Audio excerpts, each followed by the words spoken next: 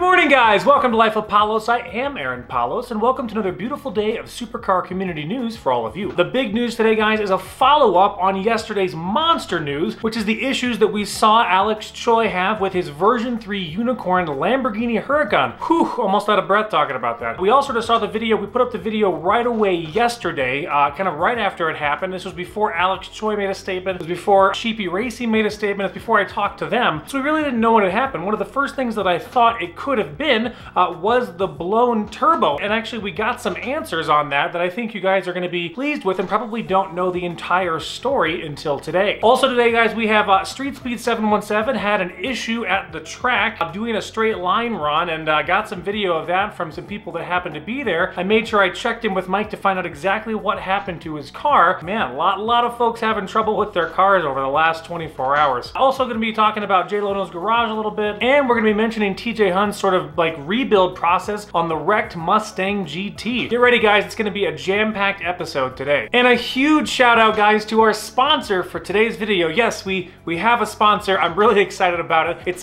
Raid Shadow Legends. Raid Shadow Legends is one of the most ambitious RPG projects of 2019. Seriously, one of the most immersive gaming experiences you're ever going to find on a smartphone. It has an amazing storyline, awesome 3D graphics, giant boss battles, which I can appreciate, literally hundreds of champions to collect and customize. Honestly, I never expected to get this sort of level of performance out on a mobile video game. The level of detail on the champions is pretty impressive, especially since it's on your phone. Raid is getting big super fast, so make sure to get in early right away, because starting now is going to give you a huge head start on everybody else who's going to be playing. So make sure to go to the description of this video now and download Raid only through my link to get 50,000 silver immediately and a free epic champion as part of the new player program. Yeah, guys, make sure to check out Raid Shadow Legends, a pretty fun and in-depth RPG, and it's on your phone and it's free. Like, what else do you want in a mobile video game? Anyway, back to our main story. All right, guys, so let's get right into the sort of the meat of the main story, which is what actually happened, the truth about what happened to Alex Choi's version 3 unicorn Huracan. So a lot of things were thrown around yesterday. Now, we specifically said yesterday we didn't know what it was at the time. We just had the footage. It was sent to us pretty much right after it happened. When our video went up, it was still a couple hours before Alex Choi put out any sort of mention about it. It was before Sheepy Racing got on and sort of explained what it was. And I wanted to make sure that we had the story correct for today, for sort of the follow-up and details that we said that we would have. I talked directly to Sheepy Racing, and you guys can see some of this on his Instagram about exactly what happened. For starters, there's a couple things that I want you guys to be aware of. One, Alex Choi put up a longer video of sort of what happened than the one that we showed yesterday. So here's his longer version that sort of shows the lead up to what actually occurred.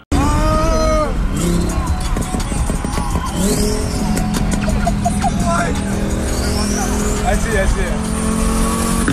Oh! Oh! Oh! Oh! Oh! No! No! No! No! Dude!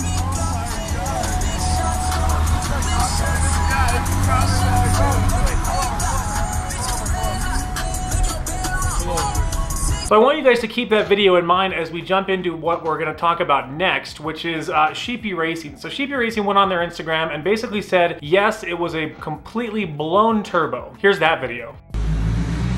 Look at that. When a turbo blows, gentlemen, things happen.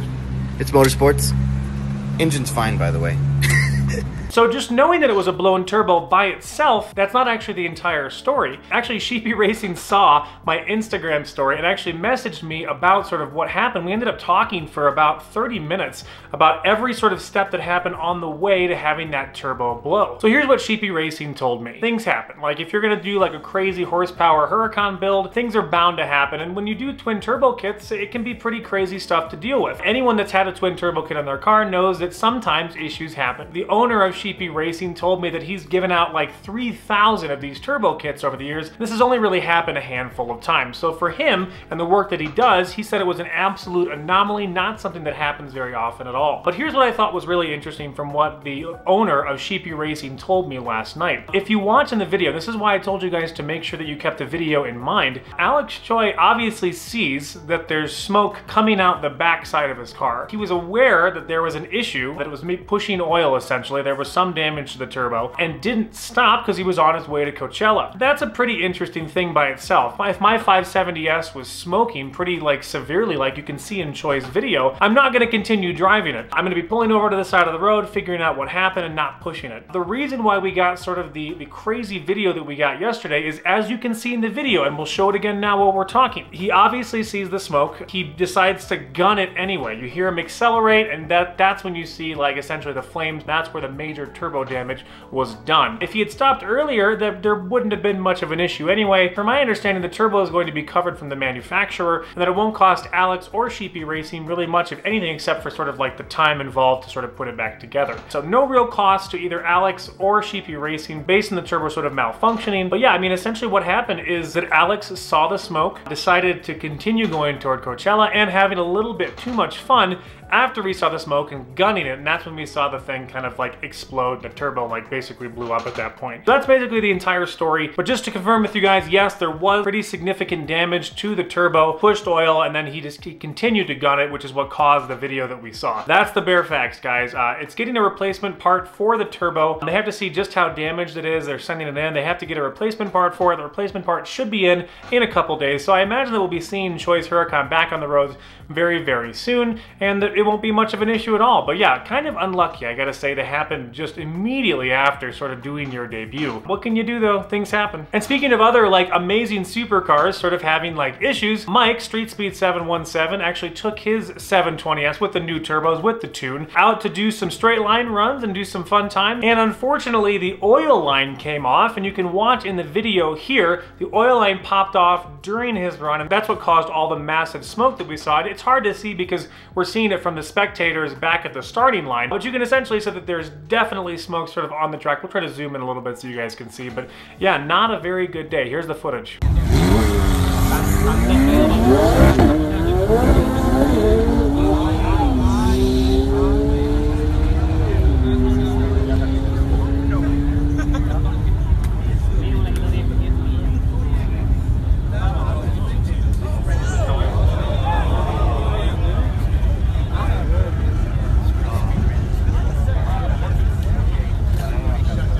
Now I talked to Mike, it's a very easy fix, nothing significant at all. Sounds like he's gonna have it back up and running here very, very soon. So yeah, first Alex Choi having an issue, and then Streetspeed717 having an issue, although not anywhere near as bad as sort of what Alex Choi went through yesterday. And guys, Houston Crosta actually did a video through Royalty Lifestyle that has them working on a Lamborghini Aventador with 70,000 miles on it. So just get a feel for that. How many people do you know that run their Lamborghini Aventadors up to 70,000 miles? Now obviously this is through a rental company, so that's part of the reason why it has so many miles.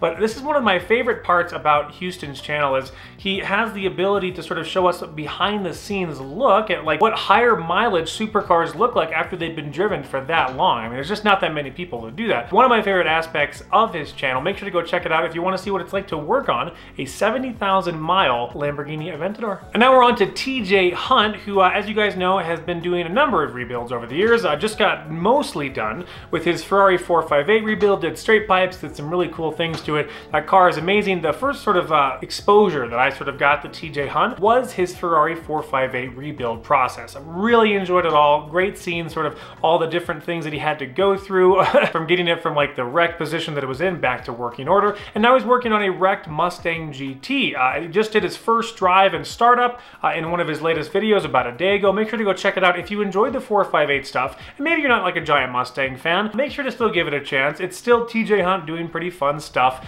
with the rebuild process. So make sure to go check it out. Link for his channel is in the description. And I want to make sure to mention Jay Leno's Garage, who we don't talk about very often. They sort of get their own exposure. They had a Land Cruiser fire truck on the other day, which is one of the craziest looking vehicles I've ever seen. One of my favorite parts about Jay Leno's Garage is that you get to see like one-offs and extraordinarily unique videos. I love those sorts of videos more than I even enjoy sort of the supercar videos, like some of the stuff like the McLaren F1, although that was pretty pretty amazing too. Make sure to go check out Jay Leno's garage if you want to see what a Land Cruiser fire truck actually looks like. It's pretty wild. All right, guys, that is gonna do it for today. Our big reminder, guys, we're giving away $2,000 to one of my lucky subscribers when we hit 100,000 subscribers, trying to get 100K before May. I don't know, guys. I don't know if we can do it. It's gonna be tough, but we're doing 500 to 1,000 new subscribers a day. It's gonna be really close. I'm giving away the money regardless, but we're trying to hit 100K before May, guys. So make sure to subscribe to our channel if you want up to the minute supercar community news, just like we did yesterday, where we had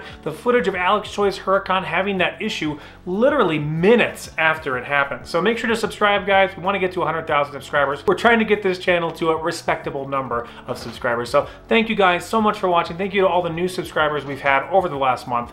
And yeah, have a wonderful day, guys. Have a wonderful Saturday. We'll catch you guys later. Bye.